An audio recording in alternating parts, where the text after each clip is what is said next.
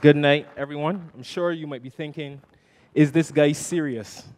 And my answer to that simply is yes. Cannabis sativa, hemp or marijuana? Can you tell the difference?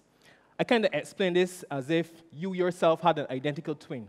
You would both look the same, but genetically, you would be different. Marijuana typically has about 15% THC, which is the stuff that gets you high, but hemp has about 0.1%. At this level, there is no psychoactive value, and you have to smoke a joint about the size of a telephone pole to get anything off of it. Once upon a time, there was hemp. Hemp has been used from everything from medicine, where it's been used to treat fever, dysentery, rabies, as well as a painkiller. It's been found in archaeological sites in Mesopotamia. It's been used for ropes. Christopher Columbus used hemp sails on his boats. And of course, Henry Ford made his first car out of hemp plastics, and it ran off hemp fuel. Today, countries from Australia to China, Canada, France, Germany, and England have either enjoyed the benefits of a hemp business or hemp industry, or are now making legislative changes to allow for hemp as an agricultural crop in the case of the United States. No, but seriously, Barbados, what are we waiting for? The situation right now, things are brown. We find ourselves feeling the effects of the global economic crisis, and there are no green industries around.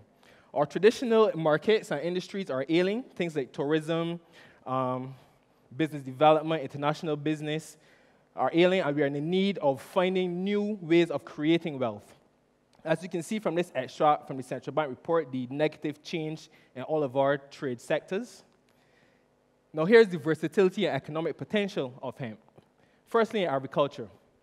If we grow hemp, we can produce the three basic raw materials from hemp, being the seed, the flower, and the oil. We get the oil by pressing the seed.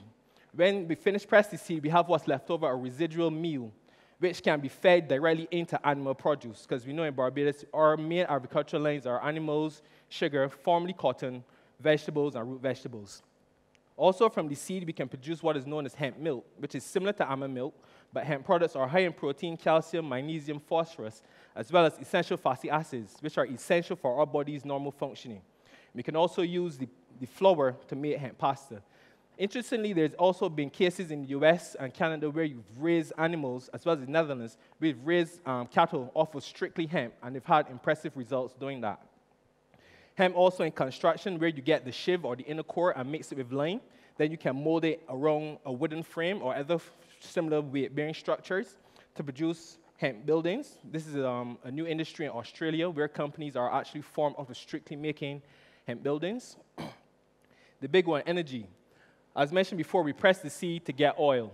This oil is a direct feedstock into biodiesel creation, as we have local businesses here doing that already. Also, hemp also produces the most biomass for any crop you can find, even more than corn. So when you couple that with what we plan to do with the bagasse from sugar, you can see we can produce a lot of fuel from biomass. Just consider this calculation.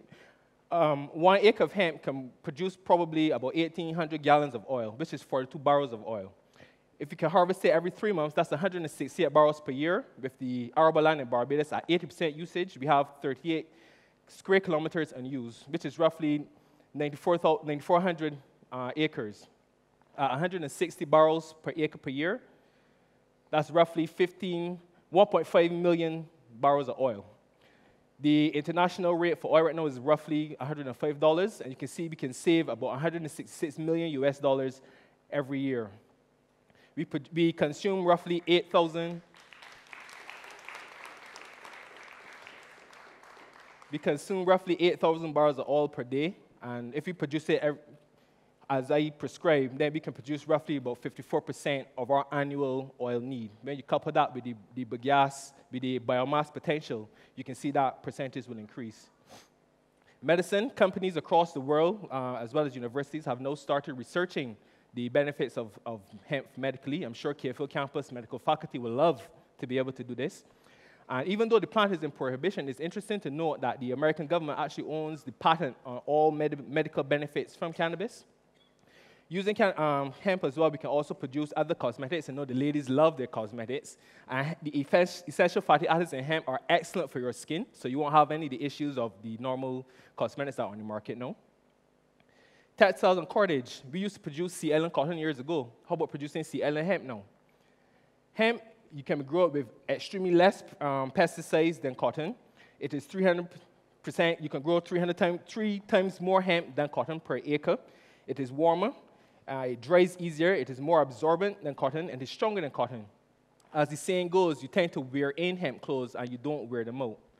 Also interesting about hemp is that when you rotate it with other crops, it is known to reduce pests in these crops, and it also aerates the soil because of its root system, and through a process of phytomediation, remove toxins from the soil as well. This is just a brief overview of hemp as an overall industry, where you can see we harvest it, we have the seed and the stalk, then we can shell the seeds to get the meat or the inner core, we can grind the shells to get the protein or the flour. We have the oil which we get from pressing the seed, which can be used in other processes as well.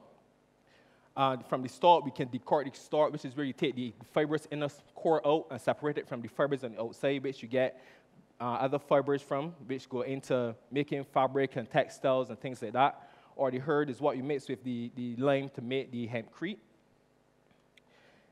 The first 2 columns here on your far left are extracts from the central bank report as well, where you see our current markets, and the middle column is what they forecast for them to produce. On the right is what I've created, which I term the hemp market, which basically shows a parallel between what you could produce with hemp and what we already produce. So I will leave it to you to attach the appropriate forecasted figures there, as it really doesn't exist as yet. Who will benefit from this? Well, firstly, I have here the university as it relates to research and development, not only in the medical field, but in the best way to produce hemp in agriculture, that kind of thing. BNSI, because everything these days relies on a standard. Paradise Green, which is already doing biofuel. Refineries, breweries, bakeries who can make hemp bread, vegan bread, whatever the case is. Laboratories for testing the crop and other byproducts of it. We have agricultural feedstocks for animal producers, as well as normal agriculturalists. Hemp Foods Barbados, this is the opportunity to produce a straight hemp products line. It is interesting to note that we can actually purchase some hemp products in Barbados already. If you go to Jen's or Nature's Discount, those products are already there. So my thing is, if you're going to allow businesses to import it, why not allow us to grow it and produce it here and have it to sell to somebody, as opposed to just buying and consuming everything? As we go down the list, we see we have Earth Mother Botanicals for making soap, as well as Sateva Botanicals, Burger Paints for paints and stains, as well as pharmaceuticals.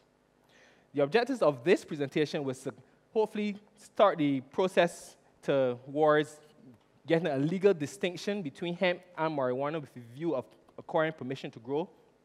Producing these raw materials, basically the hemp oil, the seeds, the protein, and the fiber. Production of the byproducts from those basic raw materials, and of course, the successful delivery of these products to the domestic market. And with that, I would like to say, remember, green is good. Let's end the prohibition. Thank you, and have a hempful evening. Gregg Moseley-Clarke.